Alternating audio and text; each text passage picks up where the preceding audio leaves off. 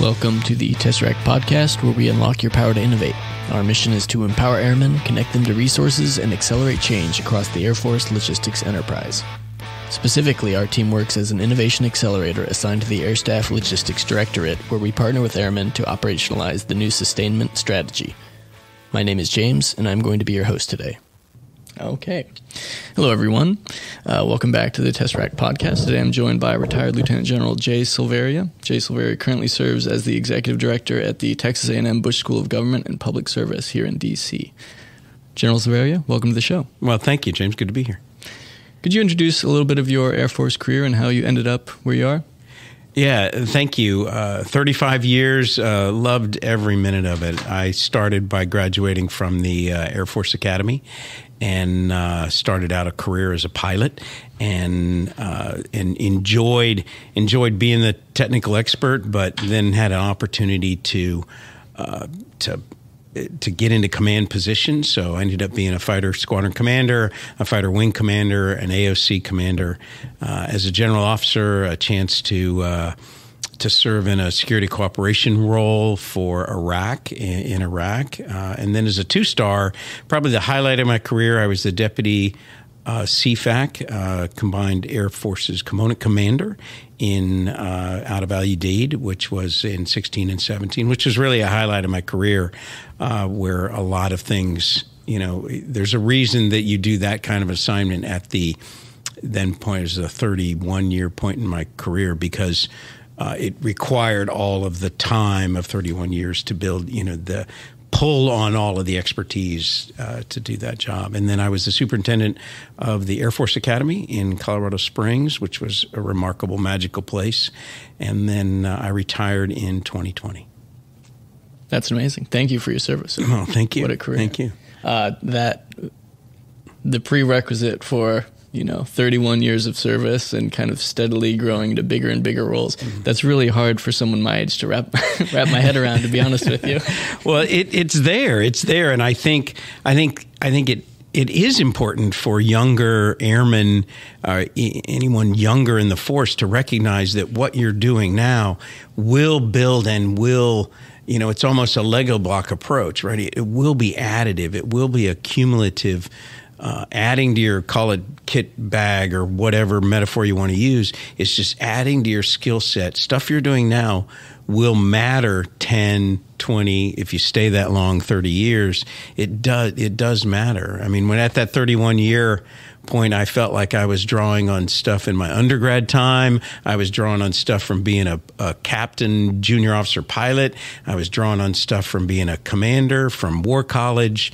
But all of those elements add in to help you later. That's awesome. So you said 92 was graduating from USAFA, correct? No, 85. Oh, 85. 85, Sorry yeah. about that. Yeah. No. And then you proceeded to have your entire CGO career in mostly the 90s, yeah. right? Yeah. And you were then 2001 as 9/11 was happening. Mm-hmm. What was your current role? I was a lieutenant colonel at RAF Lakenheath in the UK. Yeah. Oh. I was an operations officer. Yeah. Oh, very relevant. Yeah. Yeah. So could you talk through a little bit of the kind of the breadth of the change that occurred overnight? What was your mission pre 9/11, and then what was your mission on September 12th? Yeah, I mean, I think that's a great question, because we lurched through some changes. But I think for me, when you talk about 9/11, it's important to go back just a little bit further, because Desert Storm that happened for our force in 90 and 91 really was a major catalyst for change. I mean, that was when we deployed to the Middle East, really in large numbers for the first time, that we went through that exercise of moving forces forward in order to remove Saddam Hussein out of Kuwait and after Iraq had occupied Kuwait, and very successful operation in Desert Storm, and then the following Desert Shield, and then the no-fly zones afterward of the 90s. But that was the change that had taken us out of being the Cold War force that we really were in the 80s, that we were focused on a single threat. We were studying other threats, but we were focused on the single threat. I mean, there was a time in the late 80s that I remember the squadrons, you had a base in Europe you knew you were going to, and you planned it and you studied it and you knew where you were going, logistically and tactically, you knew what you were going to do when you got, and then all that went away overnight in 1989. So I think the real change started with Desert Storm. And then certainly after when 9/11 happened, it opened up our eyes to the fact that we had to now be able to react and move anywhere in the world. One of the best, it's a stupid story about my time when I was at Lakenheath, but through the 90s, we were moving in and out of Turkey and the Balkans a little bit, but we were going to established bases. All facilities are already there. We knew what we were taking in and out, and it was not that complicated of movements that we were doing. And so Lakenheath decided that they needed a deployment center. And I'll never forget this. It was a building, we're in a large room now. It was maybe twice the size of this. It had a pad outside. It had a counter. Then we were very proud of ourselves, and we probably finished it. In late 2000, early 2001, thinking that we were setting ourselves up to be deployment, to be expeditionary, right? We're going to have this room, we're going to have a counter where people can process through. Well, if you go to Lakenheath, X number of years later, if you go there now, the deployment processing center is a huge building with a massive pad where wide bodies can pull up and load up, and it has a cargo yard, and it has a processing, and it has 3 theaters to move people through from the project. And I look back at that first building, and I think it's a storage building now or something, or they made it a gym for maintainers or something on the flight line, that we thought we were being expeditionary. And that just shows you what 9/11 did, that we didn't recognize the scale of what we were going to have to do after that. Going to unimproved bases, going to places that we didn't know about, taking things that, enough facilities to set up, start from nothing in places. Now, over time, we established some presence in Afghanistan and Iraq that was a little more, I'd call it permanent basing. But initially, it just showed how unprepared we were for that, call it forward basing on a moment's notice without all of the capability. I know that was a long answer about 9/11. Yeah. That's perfect. And those 3 things, kind of being ready to move on a moment's notice, and right. What do you need to bring, and you're going to an unimproved place. That's stuff that we talk about daily, like quite literally daily in the current force. Did you see the change towards a more expeditionary force get captured kind of doctrinally, or was it more that you had to do different things to accomplish the mission that you were given? Yeah, I think because the world changed so quickly and so rapidly, or that we were responding so rapidly to the change, that the doctrine, it took a little while for us doctrinally to catch up to going to unimproved locations, to dealing with those kind of conditions. So I think the other thing doctrinally it took us a while to catch on was studying a broader array of threats for the fighter force, which I was in at the time, but studying a broader array of threats, a broader array of countries and capabilities and non-state actors, and not, because we hadn't really studied that kind of a threat in the same way. And so it really opened up our eyes that we didn't have the doctrine to think about how we would function as a force to move us, which is one piece. But we also didn't have the doctrine to think about how we were training for threats that we hadn't really thought about. So and it took us a while, I think, to start to catch up. The timelessness of everything you're describing is just absolutely amazing, because obviously you could extend that. The obvious example of not knowing your threats kind of lies in maybe the cyber field today, but there's also just countless other ways that threat vectors are entirely novel today. Another example that we talk about a lot, or I talk about as a member of Tesseract dealing with software, is kind of these security concerns around large language models, right. And poisoning, or the things hallucinating, or just right. Integrating them operationally in any sense to where you rely on them. There's so many things that could go wrong.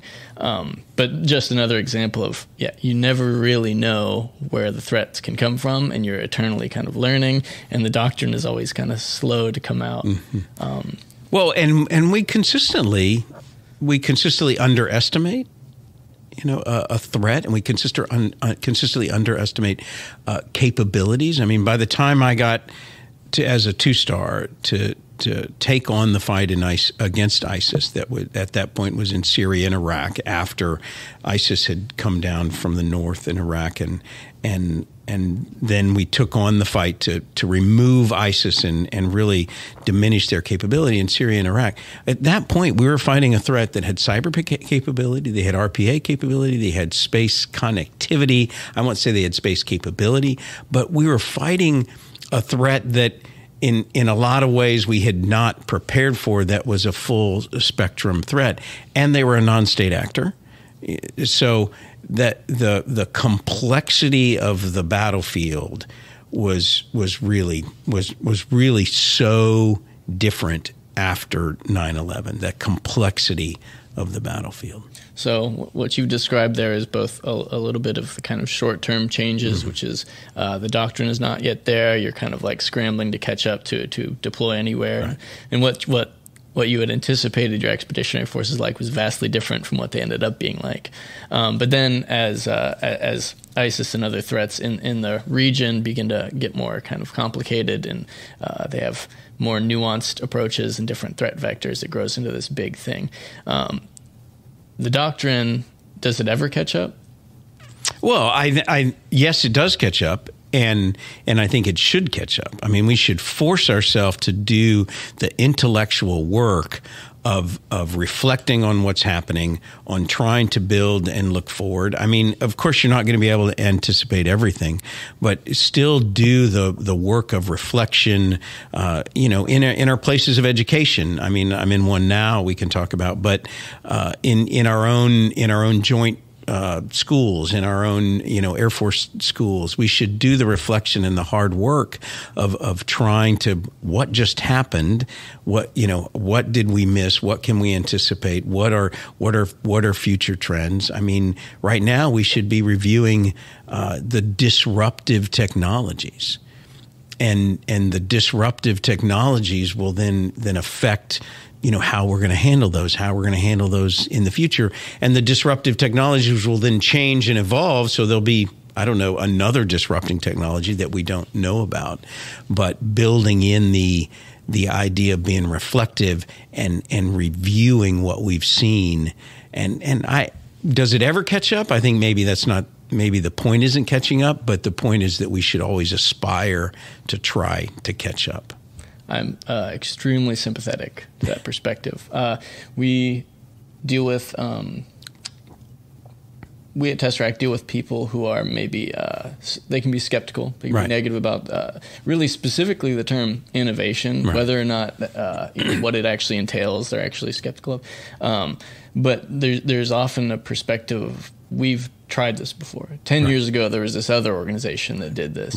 But to your point, you really have to, as an organization, kind of keep looking inward and keep responding to both externalities and things that are happening within your organization, changes. People kind of in the younger generation have vastly different habits and been, they're digital natives. They've been raised with social media around them.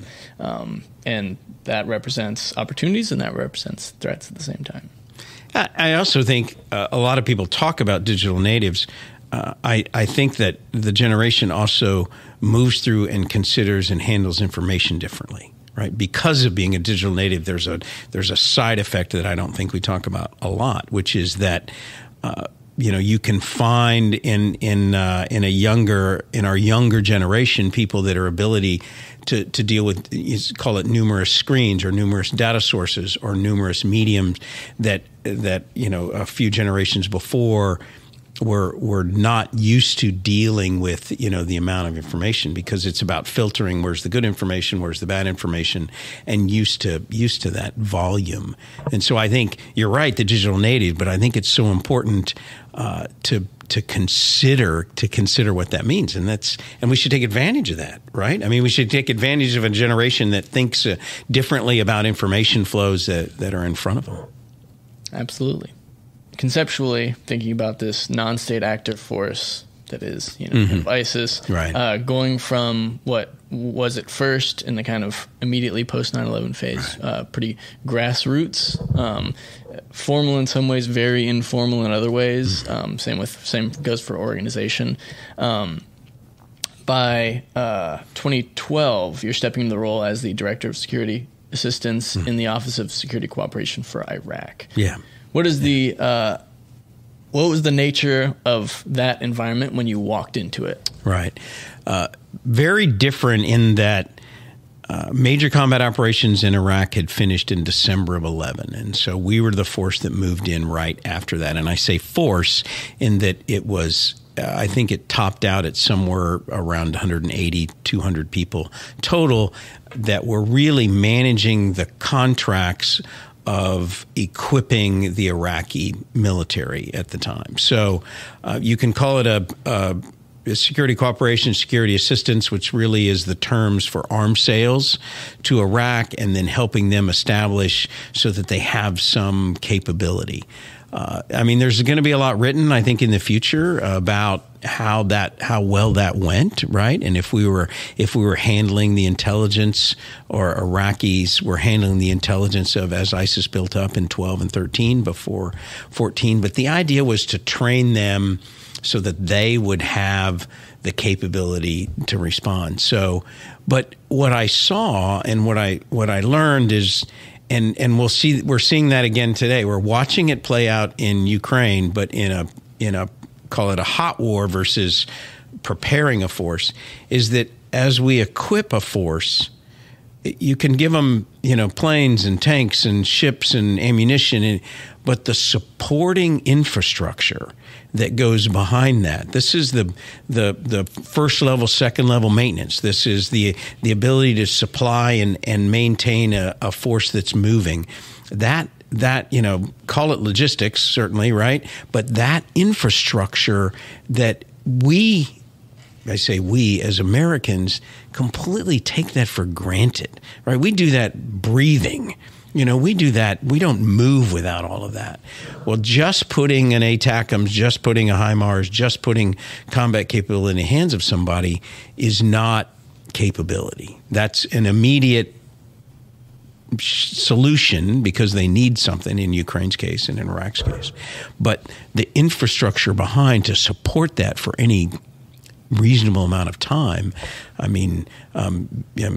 airplanes break, tanks break, all of our equipment, it all breaks because it's in a demanding environment, and the infrastructure behind to support it. And then the other part about that, which we spent a lot of time in Iraq, was the idea of training the people in order to handle that. Once again, we do that and take it for granted. We move through it. We have the best training in the world. We have the best tech schools in the world. We have, the best training environments for advanced training after we've done initial training. And a force that is so capable because of the training. And so you have to have all of that. You have to train the people. You have to have the supporting infrastructure behind it. And you have to have the frontline combat capabilities. So I saw that up front, close and personal. I have tons of stories from that time, but one of them I remember they were having trouble with one element in the M1 tanks that they had. They had trouble with some supply chain internal to Iraq. They had bought the supplies and the spare parts, and they had and they had trouble getting the parts at the right place at the right time. A typical, call it logistics problem. So it's our job to figure it out, to help them, to go see. So we went to one of the supply houses that they had, supply warehouses, and there's boxes of stuff, and it has dust on it. Right? If you go to a supply warehouse at a U.S. organization, the boxes in the warehouse do not have dust on them, because you order and you've built a structure that you know what you need, and it comes in, and then you supply that, and then you resupply that. Things don't stick around and gather dust. In their mind, capability was having all of the supplies, not recognizing that the capability was about the function and the process of getting the supplies to where they were needed. And so we had to help them manage through that. It's a bit of the old, you can make jokes about the old supply officer that, well, if I give it to you, then I don't have it, right? But it was that in the nth degree, that feeling like if they gave up the supplies, then they wouldn't have the supplies. Well, of course you wouldn't, but you'd have a fixed tank. And so that the intellectual process of teaching that and training the people, having the infrastructure to support that, that's combat capability, not just the front end. Sure. You talk about that infrastructure is taken for granted as Americans. They had more of a scarcity mindset from that's a great way of putting it. That's a great way of putting it. Many years of disorganized, right, trying to get their stuff together. And also, to harken back to what in your introduction you talked about, how one of your positions required 31 years of experience. Yeah. What another great example of that. Yeah. That all your experience, not only working, for the Air Force, and even I'm sure some kind of joint experience up to that point, but then working with partner nations to supply, equip, and even kind of work together operationally to achieve missions. I'm sure that all led up to that point. Now, you learned a lot about the kind of sustained support required to equip the Iraqis to defend themselves. What was your notion going into that, or what was the environment immediately before you took over that? Well, Iraq we had major combat operations in Iraq going on, into 2011. And so, and then it was to turn it over to the Iraqis, and there had been a lot of military training leading up to that. And so I was not there, in 11, and I showed up right after. So I didn't experience as they went through their own transition, but I did experience where they had to teach themselves how to sustain themselves, how to equip themselves. So that's what we were experiencing in early 12 in the beginning, because they in a lot of ways, they didn't know what they didn't know. And they had to learn that in the beginning, because it's easy to look at us and see how we have our stuff and we have our, and to mimicking that it does not get you the same result, right? The processors are also part of it. The supporting tail, the command and control of all of those things are a huge thing that we also take completely for granted. That we can translate orders through organizations to something else. Are we exquisite at that? Can we always do it better? Well, of course we can. We can communicate better, but we certainly do it a lot better than non-existent. So I think they had to teach those processes too, which that process is just as important. In some ways, it strikes me that you showing up a little bit after the kind of scaling down of our operations there was a perfect way to go about that, because you showed up after they had already tried to pick up their own slack a little bit as the assistants, the direct hands-on assistants cut back. So you got to see the contrast between what they would do if left to their own devices a little bit more than if you had been there since the very kind of day the assistants would step back. Right. That's really awesome. And it also strikes me that that scarcity mindset thing is about kind of like a collective trust that what we've been saying is we'll take it for granted. Right? You take it for granted if you're a supply troop that when you issue out a piece, then DLA will, be able to reimburse. There's that. Trust built in that if you're a frontline maintainer, I mean, when you trust that, when you call for a part that you're going to get the part, and then they're trust that you said the DLA is going to fill in, and you're not worrying about, well, I don't know if I put this in and I'm not going to get another one, then I won't be able to fix the other jet that's down the line. You're not thinking that way. You know that I'm going to reach back, the tool's going to be there, what I need is going to be there in order to meet the mission. And that's a really I don't want to say funny. It's an entertaining or amusing circular thought for the case of the warehouse officer that's holding on to that part. He's saying, I'm not going to fix this M1 because there's another M1 that might break. And it's like, well, you have one part. You got to fix it. Exactly. But I think you're right. I hadn't thought about it in the terms of that. It's that scarcity mindset.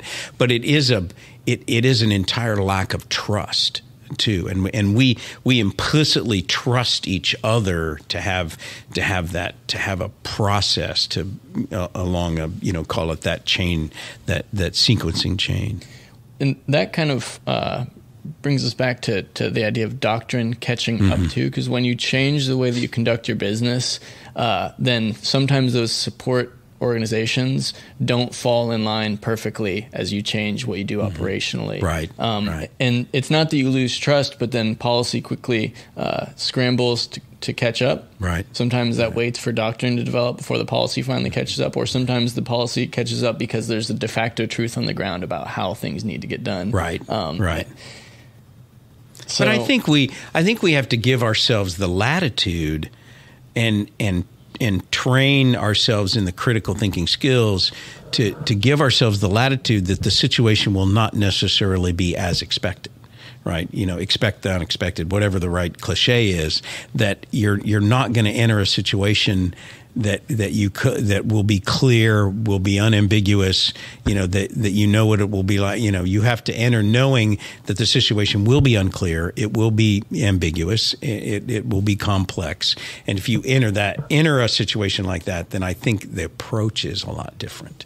Then you're reacting to the environment as opposed to trying to adjust based on the environment changing, if that makes sense. No, that makes a lot of sense, because I joined the Air Force in 2020. Yeah. And I kind of started keeping up with the Air Force as an organization that was doing stuff since maybe 2016, 2017. Yeah. And in this time, we have, by and large, maybe put my foot in my mouth here because I don't really know that much about what goes on in the Air Force as a senior airman. But by and large, there's been kind of a reaching for a kind of a way to adjust to a future threat that we can't yet define. Right. And this comes out in the kind of accelerate, change, or lose concept, which is like, we need to be ready to do things differently while simultaneously optimizing what we currently do, while staying legal and still having trust, not breaking too much things. And there's a lot of tension there, organization. Well, an organization should do everything it can to be comfortable with the negative instability, right? And comfortable with the unpredictability. I mean, that the negative instability, if you expect that, right, that in a natural situation of positive stability, it just it stays. But you expect that it's a negative instability, that it's going to change. I think your reaction is quite a bit different. And if leaders can continue to allow people to innovate, be bold, not reckless, right? be fast, but don't speed. That kind of thing. That I think there's opportunity for people to react to things that they weren't expecting. Sure. Yeah. Makes a lot of sense. Passes the sniff test, but then often something that's very hard to see when it's actually in front of you, and you have to make kind of a real decision that involves dollars or people. And right. Absolutely. That's kind of the job that we all signed up for, though, I suppose. You're all too familiar with that. Right. In this decade, right? Joining in 20, like you said, I mean, that's what you're signing up for. I think, we talked about the 80s. I mean, when I was going to undergrad in the 80s, everybody was taking Soviet studies, right? And the Soviet Union doesn't exist, right? Years later, just a handful of years later, the Soviet Union didn't exist, and everybody was taking Soviet studies. So, that's amazing. Yeah. I'm sure those last few years of Soviet studies too were probably increasingly incoherent with what was actually happening. Right, yeah, absolutely, because they were still, focused on, the previous model that we were comfortable with. Yeah. So, kind of shifting gears a little bit towards the current situation, kind of the Air Force is gearing up for what's known as Great Power Competition, which is looking back towards like a rival to the hegemon type of geopolitical situation, with that being China.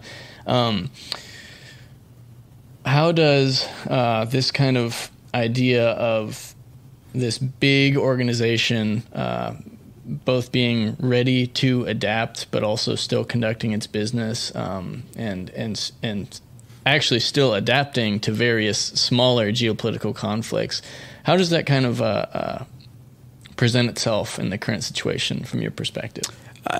I think what it means is that more than ever, we have to think across an entire spectrum.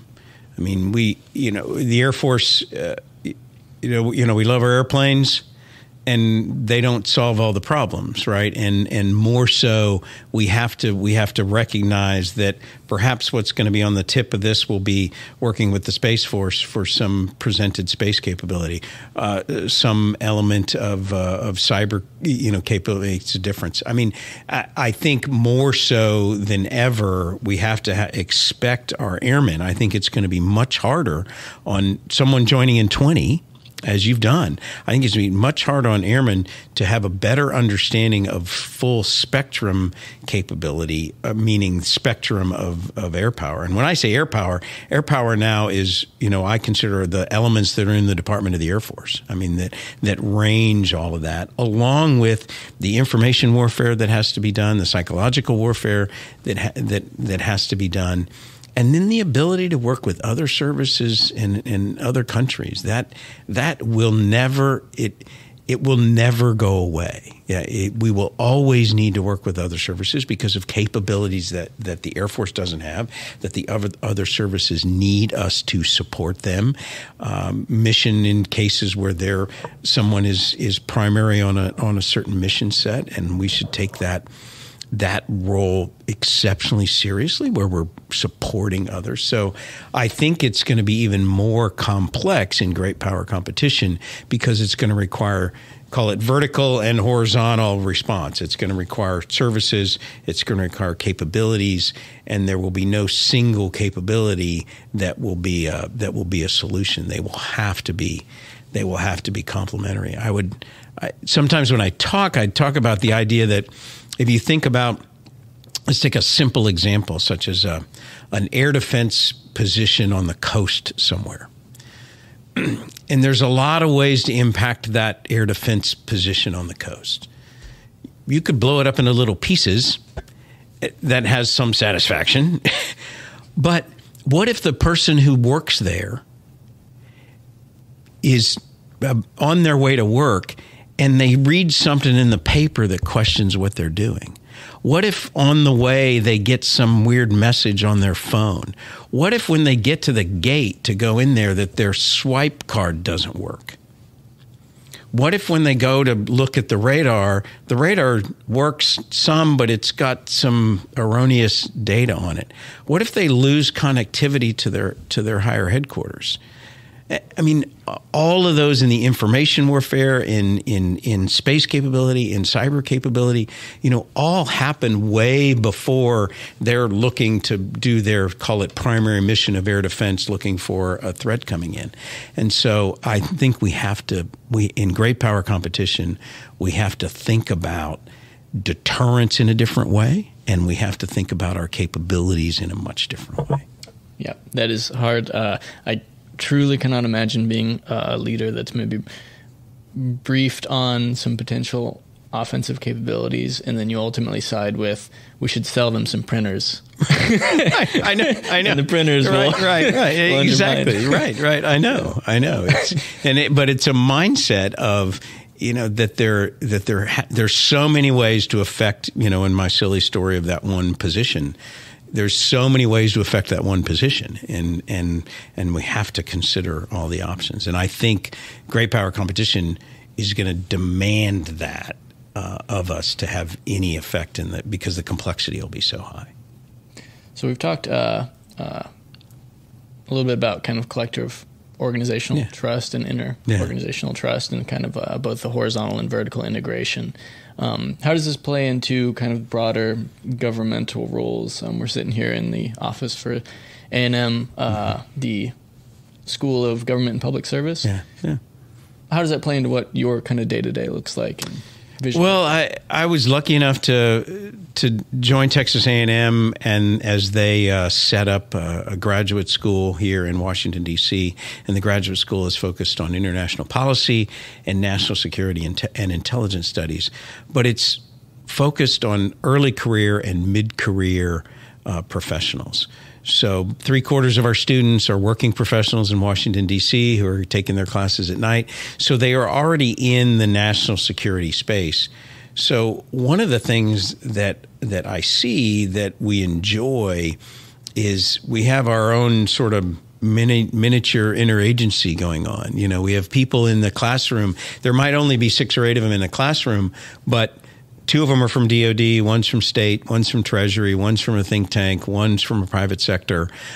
So they represent, in a microcosm of those 6 or 8 people, the problem, the solution set, will come out that way out of an interagency or cross matrix solution when we get to our national security problems. And so one of the things that we really want to encourage is that exactly, that somebody should leave here not thinking in terms of a narrow solution set for national security and intelligence problems that they're taking on. They ought to think about, well, there are solutions in other areas, or there are other agencies with capabilities, and in fact, the sum of whatever the sum is greater than the parts, and so they get to see that firsthand, because they're someone from DOD who's sitting next to someone from the State Department, and they're talking about the same subject matter. So I think that is so important for us to build that space in our curriculum for people to study not just different topics, but to learn from each other in a much different way. A wise man once told me the secret sauce at MIT is to just get the smartest people in the world and put them together. That's right. And then they'll figure it out. Right. They will figure it out. One of the other thing in our secret sauce that we enjoy is that we want scholars. So we have a number of professors that are world-renowned scholars. But we also have professors that are practitioners who spent 30 years in the national security space, in the intelligence community, and they bring the practical experience and their own experience base to those conversations for the students. Now, one is not enough. Just the scholars doesn't teach you the practical elements, and the practitioners can't give you the doctrinal and the research-based foundation. But when you put 2 of them together, it's actually much more powerful than one of them apart. So that's the secret sauce that we go for, is the scholar and the practitioner, for the students to experience both of those conversations. That's awesome. Sir, what is the best part about public service? It's the chance to have an impact, and the chance to be part of something bigger than yourself. And, I was privileged to do it as an Air Force officer and loved every minute of it. But it's that idea that I can contribute in some small piece, but it's to something much larger, and to enjoy that. And then the privilege to do that now with A&M, with students, 75% of our students are going to be in public service in some way.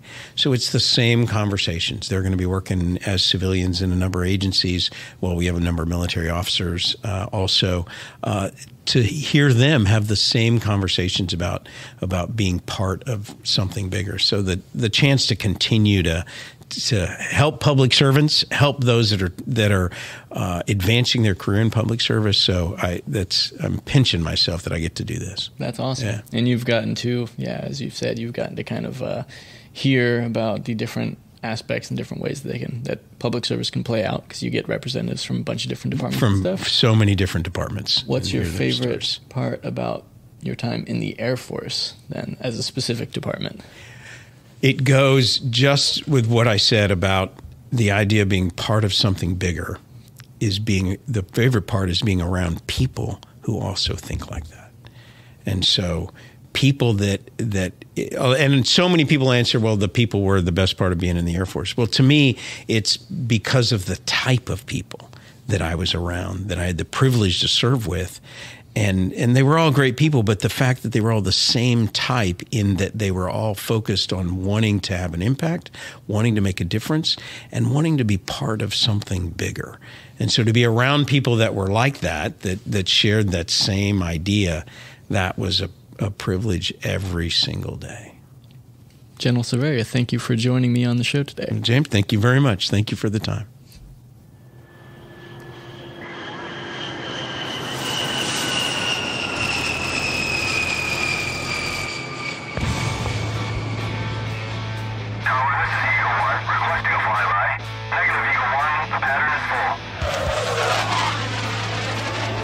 Thank you so much for listening to the Tesseract podcast.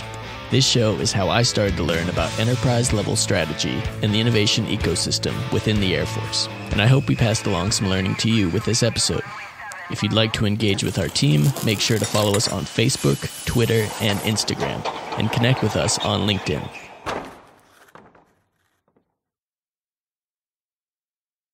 Any references to trademarked, copyrighted, or protected products or services such as books, movies, or businesses are used here for the limited purpose of education and professional development of Air Force Airmen. If you have any questions, please contact us at www.tesseract.af.mil.